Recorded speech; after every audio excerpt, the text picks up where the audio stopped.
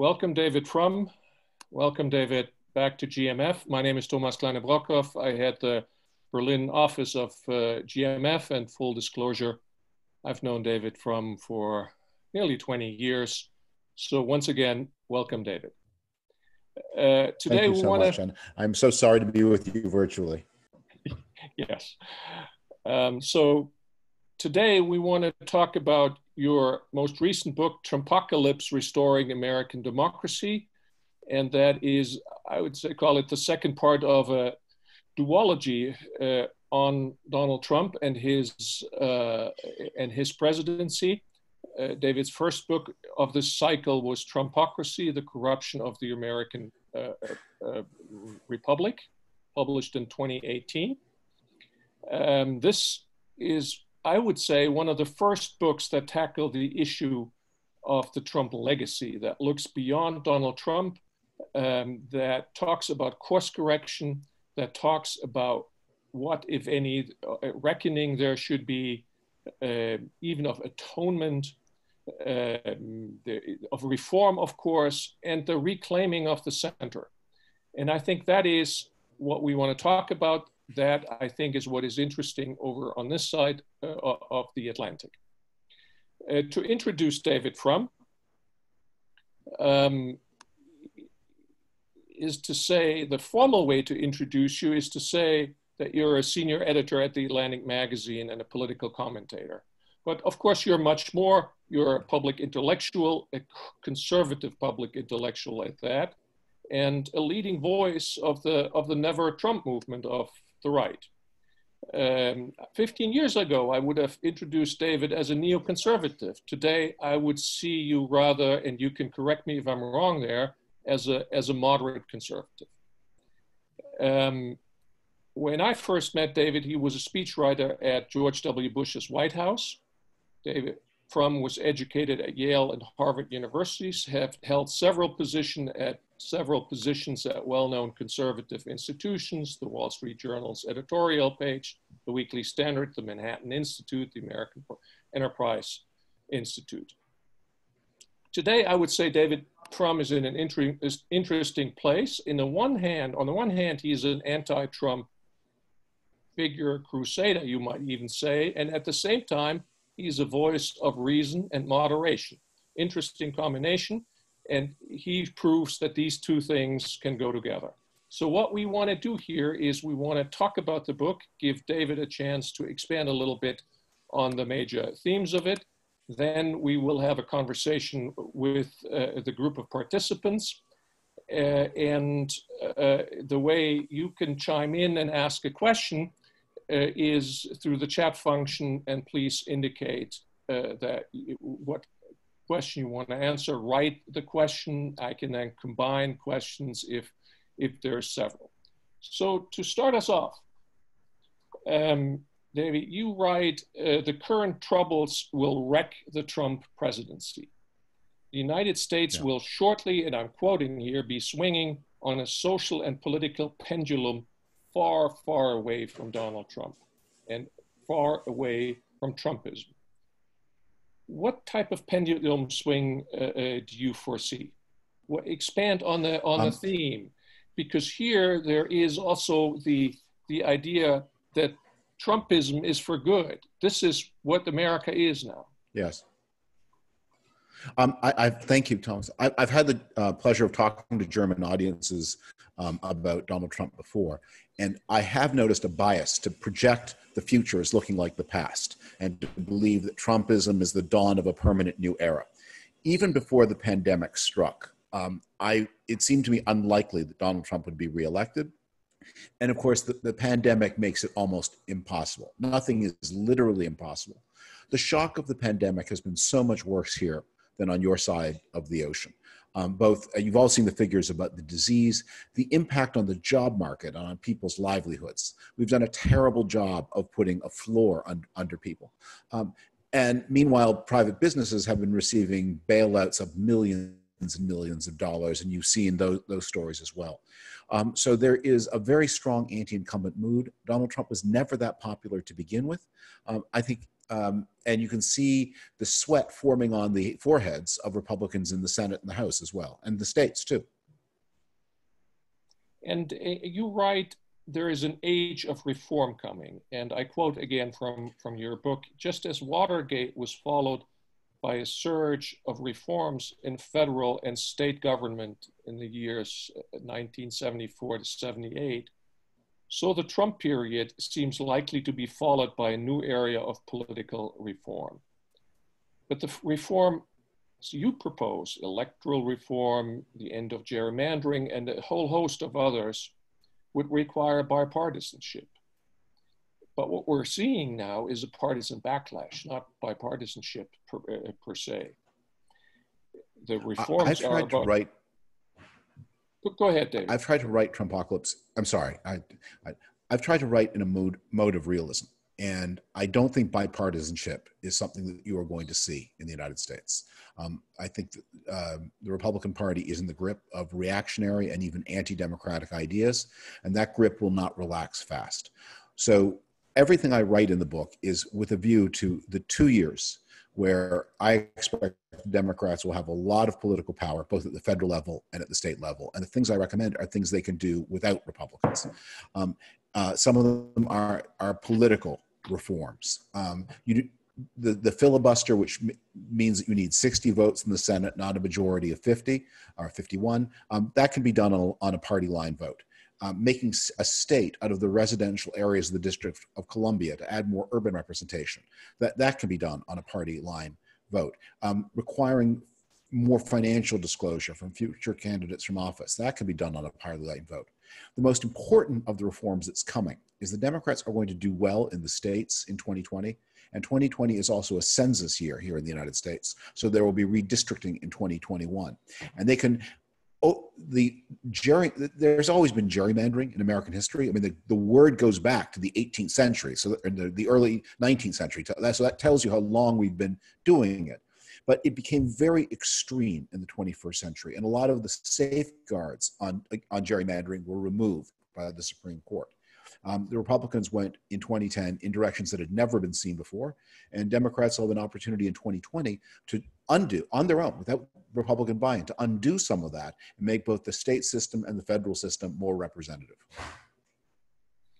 But if that is the case, and the Democrats can do some of those things that you recommend themselves, how are you going to get to what you also propose, some sort of societal reconciliation, a policy that is geared less to the extremes, but more to the middle? Yeah, that is done through society and culture. But here's my view of the Republican Party and how you have to think about it realistically.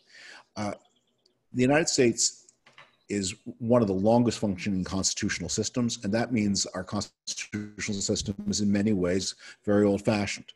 The right to vote is very weakly protected in the United States. I mean, we have constitutional amendments dating back to after the Civil War, but on a functional level, there is no such thing as a constitutional right to vote. So parties have often gamed the system to prevent people who think differently from voting. And the Republicans have gone in a very extreme way, that as the coalitions have changed in the United States, they seem to have decided, instead of like the history of parties is parties get out of touch with voters and then reinvent. British Labour reinvents with Tony Blair. The Democrats reinvent with Bill Clinton. After Oscar Lafontaine, the German Social Democrats reinvent. George W. Bush tried to reinvent Republicans in the early 2000s. But since 2010, Republicans have taken the view, just because we're outnumbered doesn't mean we have to lose. Instead of changing our ideas, we're going to stop the other guys from voting. And that option has to be removed. And only when Republicans accept that everyone's going to be voting, only then will they begin to reform and rediscover a more democratic consciousness. And these electoral imbalances, if you could expand on them, what have they done? I mean, you write at one place in the book, it's not about the will of the people, but it's to elevate some people over others. Yes. The essence of populism in any democracy, and this is not a uniquely an American phenomenon, Populists are people in politics who distinguish between people and the people. That everywhere where there's a populist movement, they have a view that there are true Hungarians, true Finns, true English people, true Germans. And those people may or may not be a numerical majority of the population of the state, but somehow what happens to them matters more. And look, I see this all the time when I'm in Germany, that I'll meet journalists who are just back from trips to Ohio or Pennsylvania or someplace with a grain silo and cows and rusting steel mills. They would never go to Santa Monica because even they agree that somehow there's something more essentially American about the parts of America where Americans do not live than about the parts of America where Americans do live. Mm-hmm. And help us understand, so to project this forward. At one point in the book, you gained the idea of what if Trump was reelected, and then you had a president for the third time in 4 Republican presidencies in the 21st century, where the Electoral College would make the difference, but was not with a mandate of the population itself. And you quote Norm Ornstein in demographic projections that 30%, I'm going to quote this year, 30% of the US population no, I'm sorry, I correct, 70% of the US population by 2040 will live in 15 states, and the remaining 30% will live in 35 states, which means, by way of the representation in the Senate, these 35 states has 70 seats. That's a pretty big majority. Yes. If you can't govern against. So project, if you could, that forward, your thinking on how this will work and what type of friction this will then cause. Well, there was a famously witty American economist named Herbert Stein who taught what he called Stein's first law of economics. And that law was, if something cannot go on forever, it will stop. So it's not going to go on forever that 30% of the country governs 70% of the country, especially when that 30% are poorer, less connected to the world economy than the 70%. So we are going to have an adjustment. And one of the tasks of conservatives in politics is to know when change is coming and to smooth the change by timely concessions. Because if you don't make timely concessions, you get revolts. And I cite here the European experience after World War II, that the way communism was stopped in Europe was not by saying anytime the communists had an idea, you reject everything to do with the communists. Communists say the problem is unemployment. Okay, therefore we're for unemployment or else you're a communist. What you did was you said, these communists are gaining power by talking about things that matter to people. Let's take away their issues. Let's defeat the communists by stealing their themes. And in the same way, in the face of these new populist insurgencies, I think we need to have the wisdom of the people of the 40s and 50s and to understand how you remove the power and restore the democratic idea by meeting people where they are, by acting in a timely way to make concessions. So that's going to mean, in the Senate, for example, making new states, making the residential areas of the District of Columbia a state. It's going to mean getting rid of the filibuster so that the Democrats can sometimes have a majority in the Senate. It's going to mean making the House of Representatives more representative than it is today. That's supposed to be the representative body, and it's almost as twisted as the Senate. And it's going to mean restoring the democratic accountability of the presidency. When George W. Bush was elected by the Electoral College in 2000, he recognized that as an enormous problem.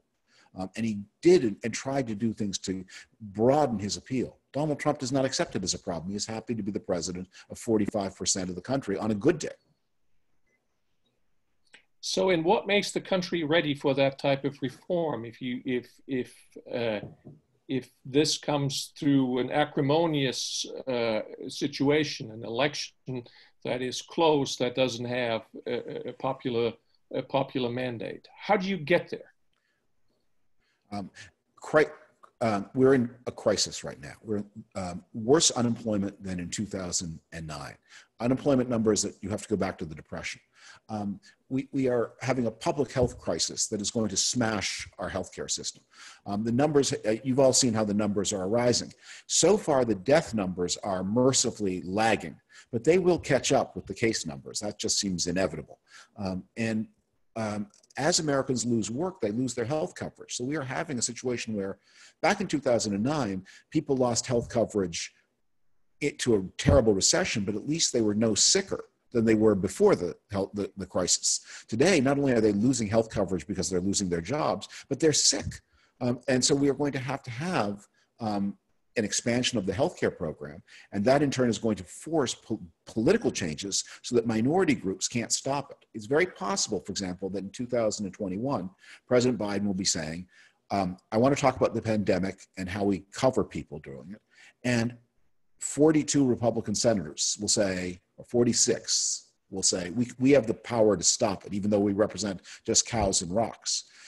And in the face of the need for healthcare expansion, the Congress of the United States is not going to accept that 46, 47, 48 senators can continue forever to thwart a majority of the Senate and a vast majority of the country. You also write that that these electoral imbalances that you criticize in the book have a disproportionate racial effect. Can you explain? Yes. Well, that's what they were all set up to do.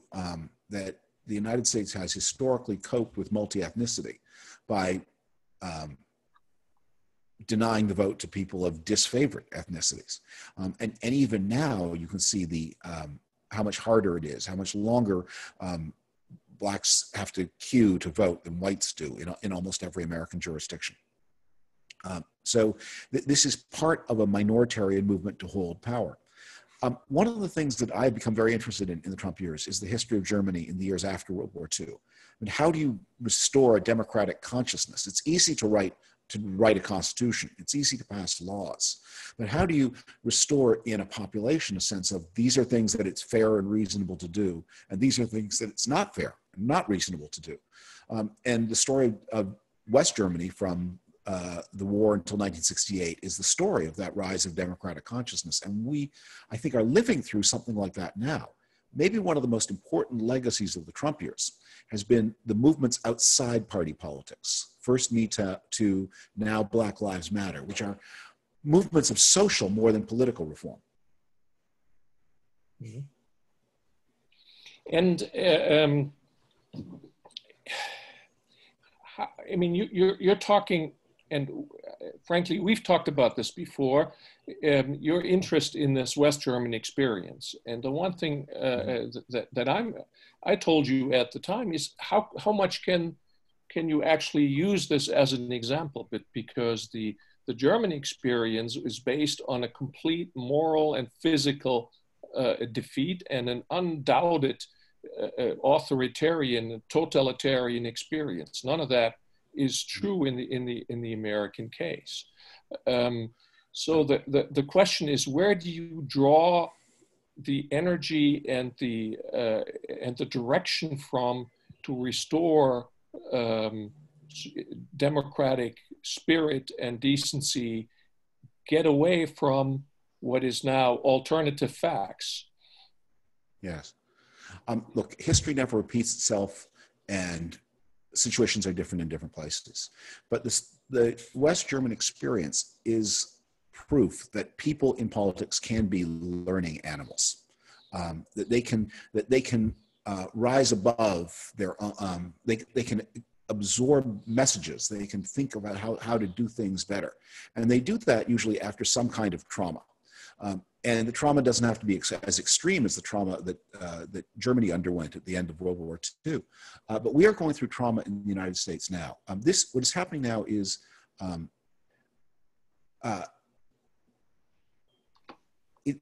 it's a very strange experience, because for those of us at the top of the social and economic distribution, coronavirus is more inconvenient than the global financial crisis, but it's less of a shock. We've mostly kept our jobs.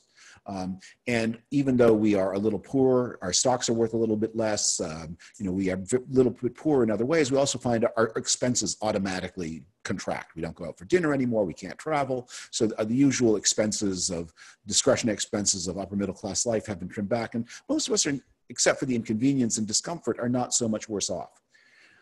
Meanwhile, for the lower two-thirds of American society, this is a catastrophe greater than the financial crisis, with unemployment in almost every family, loss of livelihood in almost every family, and sickness and death joined to the loss of health insurance. So there is a mood building in this country that act on. And the present government cannot, because Donald Trump interprets everything through the one prism only, which is, what does this mean about me? And he regards the virus as a kind of critic. And therefore, the virus has to be ignored, because he always ignores criticism.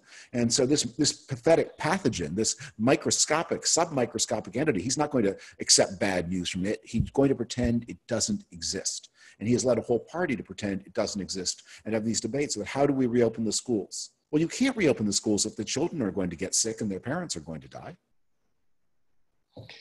In the chat function, I'm already receiving a number of comments and questions, and please keep them coming. I will turn to you after having covered two more elements of David's book, and in some cases, I will ask our colleagues to actually unmute a couple of the participants of this call. David, you also don't only want to reform the system of government, you want to reform conservatism. In one of the, somewhere you write, the Republican Party has morphed under Trump into a party of white ethnic chauvinism. What happened there? Yes. Well, that is a story that I tell in great detail in the first book of the duology, Trumpocracy. But essentially what happened was that a message that was culturally and environmentally reactionary expelled from the Republican Party many of its traditional voters. Parties of the center-right across the world tend to attract the more affluent, the more educated. But those are people who also tend to be more culturally modern and more environmentally aware. If you have a center-right party that rejects cultural modernity and rejects the environment, then you expel those affluent, educated voters, especially the women. And just to survive, the party then draws more and more on a base that is from the remains of the old industrial working class of the local majority. And this is true. We've seen this trend. In this way, America follows patterns that you see in France and in Germany and in Great Britain, everywhere, where the grandchildren of the social democrats in the days of social democratic greatness now end up in the National Front, in the Brexit movement, in the Alternative for Germany, and the grandchildren of former Christian Democrats end up in the Greens and the Liberals. And we have the same phenomenon here, where the Democratic Party is the party increasingly of those with college degrees.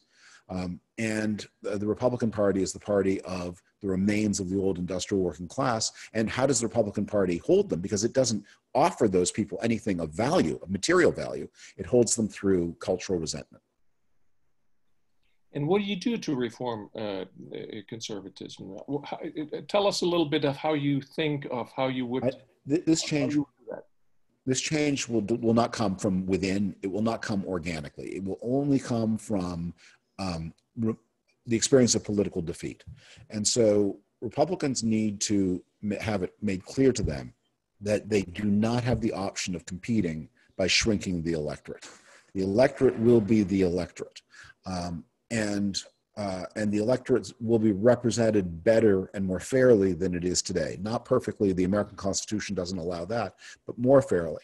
And so in order to compete, it's going to have to begin to think, where can we gain voters? And that is going to drive it in new directions. And maybe it will move in directions I don't predict. Maybe I'm guessing wrong. But we have to see an end to these days where it's feasible to govern a great country over the objections of a 55% majority of that country. I want to start moving towards our listeners, and I want to ask my colleagues, Elizabeth, to put on Johannes Ahlefeld, who has had already put into writing a couple of questions on the electoral reform that I think is better for him to state himself than me paraphrasing them. Elizabeth, can you do that? Johannes, you have to unmute yourself now. I've been trying. Let's see. We can hear you. Yes, you can hear me. Okay, hello. Fire away, Johannes.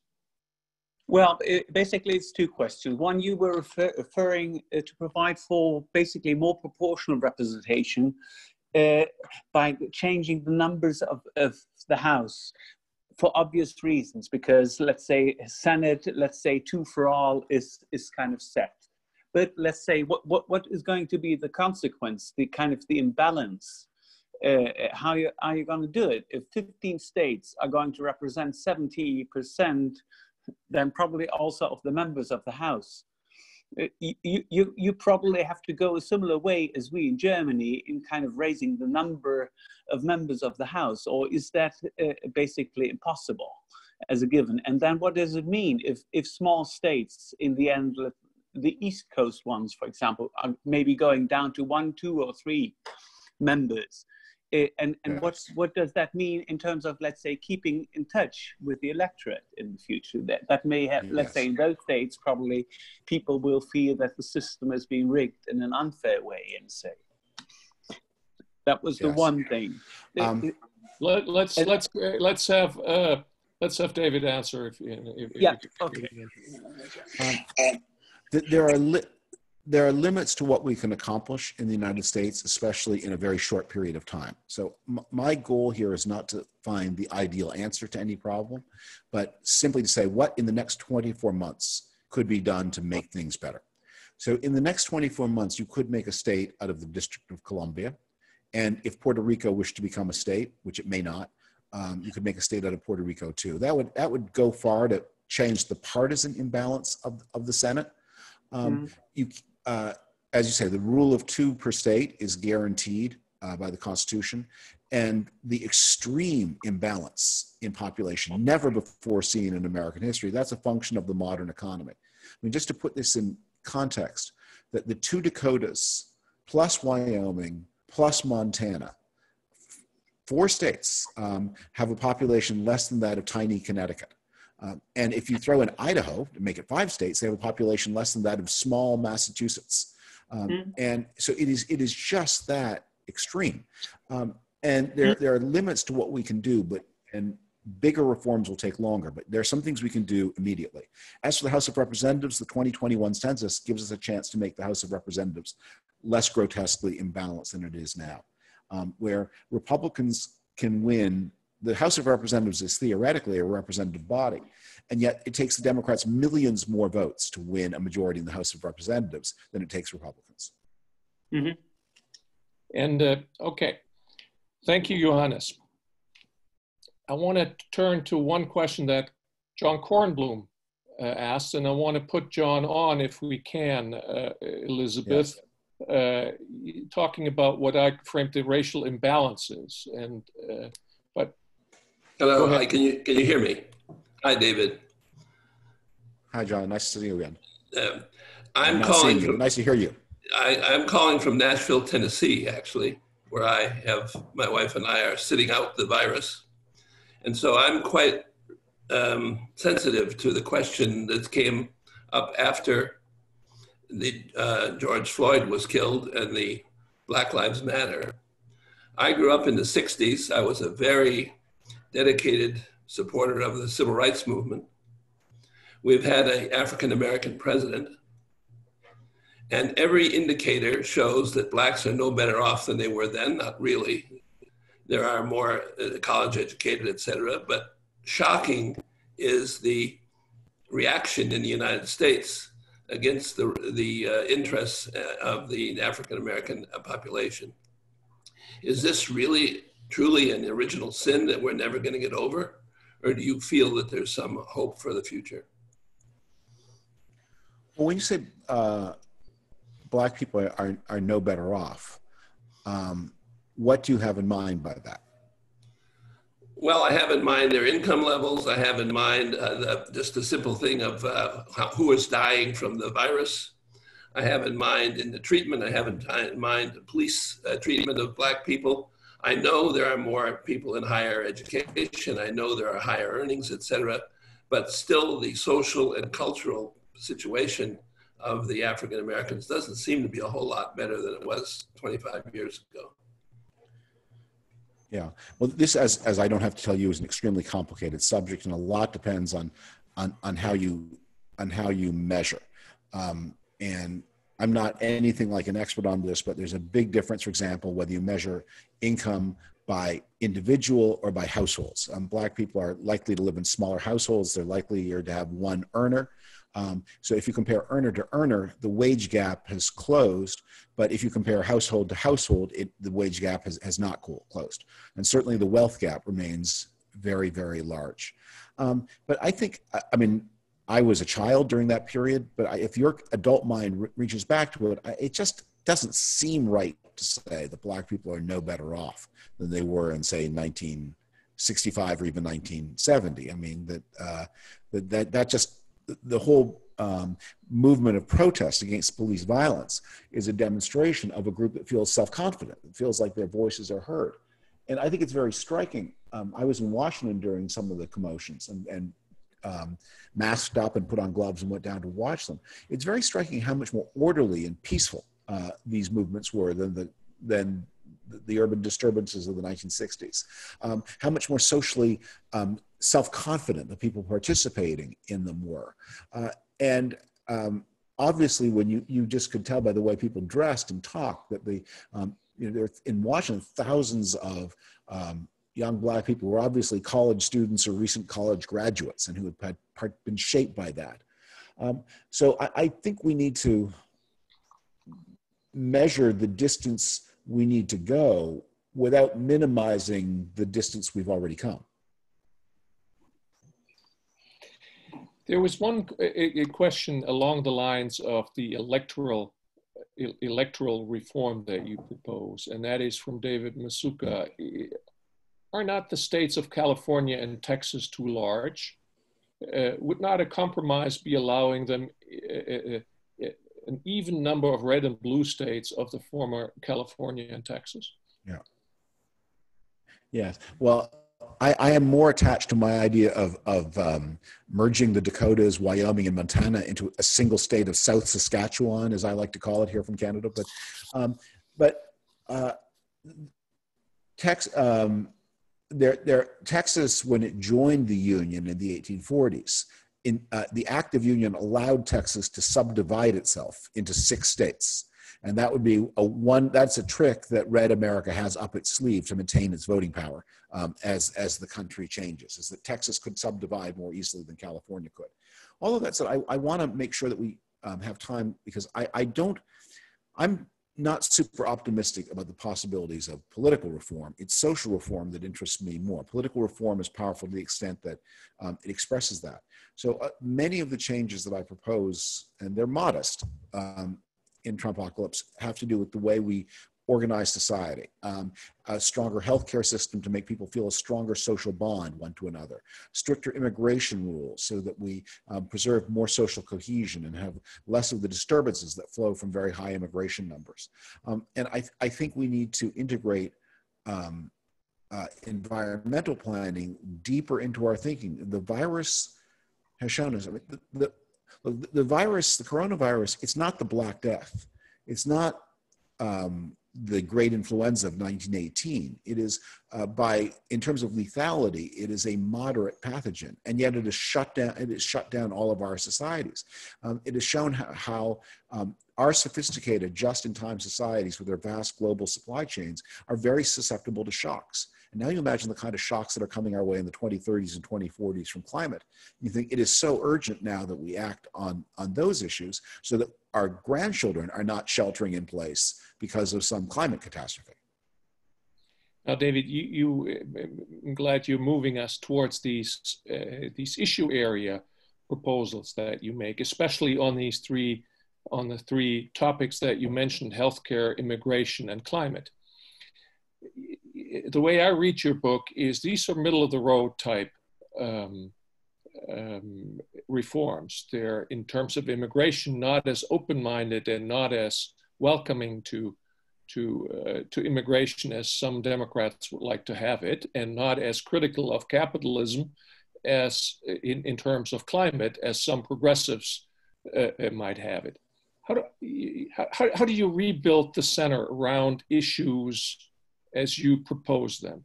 You make a very interesting proposal with regard to healthcare as to how you ingrain healthcare into the popular, make it popular and make it a right rather than just another law. So if you could expand on that policy of the middle that you make as a topic in your book, you make a topic. Well, this is a way in which American politics will be very different from German. German politics is very focused on consensus at the middle.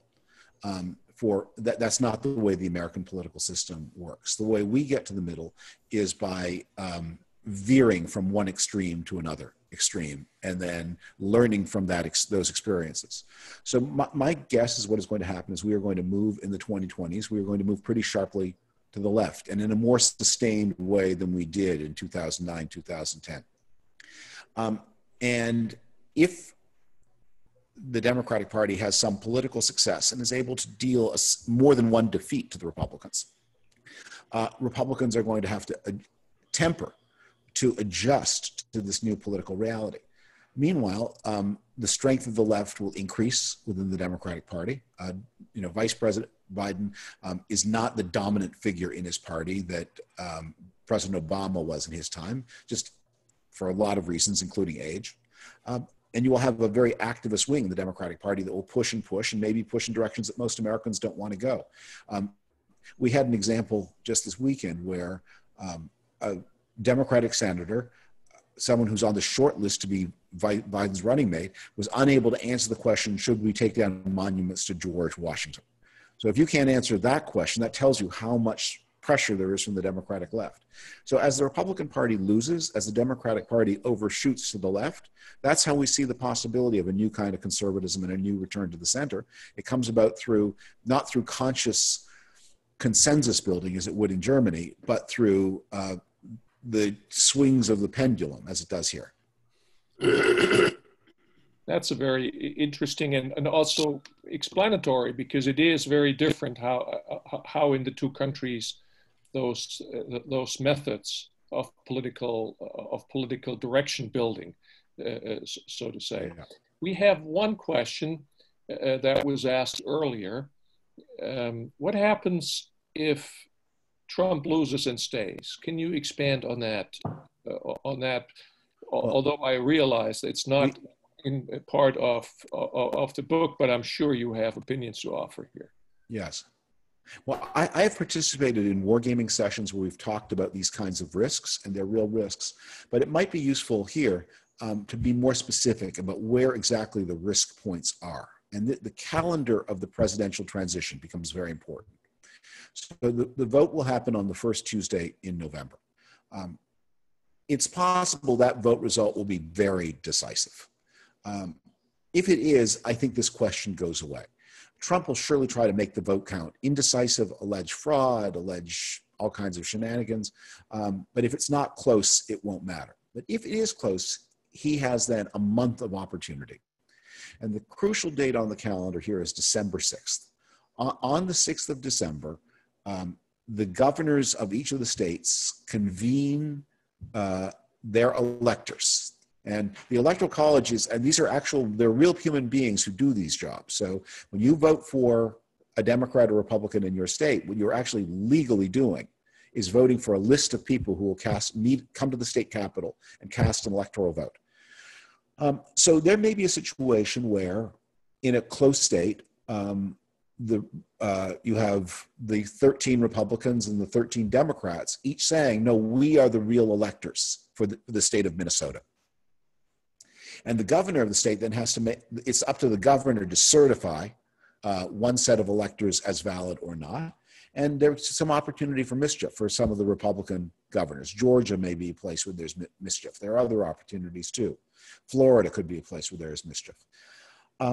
Once the electors are certified by the governors, opportunities for mischief sharply dwindle. The next phase is a month later, I believe, I'm not certain about this, I believe on the 6th of January, the slates of electors come to Washington, D.C. to participate in a ceremony where the Electoral College votes. And this is normally a completely antique ceremony. It's they go into the vice president presides, they cast their votes, everyone goes to lunch, they pose for photographs, they go to the Smithsonian. But if you have some states, like a state like Minnesota, if it sends two competing slates of elected, if it doesn't decide, it sends two competing slates of electors, you could have a crisis on the 6th of January. But the mischief is greater at the state level on December the 6th. The mischief is more difficult on January 6th in Washington. Once there is a certified president, then there is no possibility that Trump stays. At noon on the 20th of January, if Donald Trump has not been certified, he is not the president anymore. So even if he says, I refuse to leave, then we have a landlord-tenant problem. But he's not the president. The man with the nuclear football disappears. The phones don't work. He's just not the president. He's just an unwelcome tenant in the White House, and I don't think he'll put himself through that embarrassment. So the time to pay attention to is that period from voting day to the 6th of December. That is the period of danger. So we in Europe thought with hanging chats and all of that business, we'd learned a lot about the American electoral business.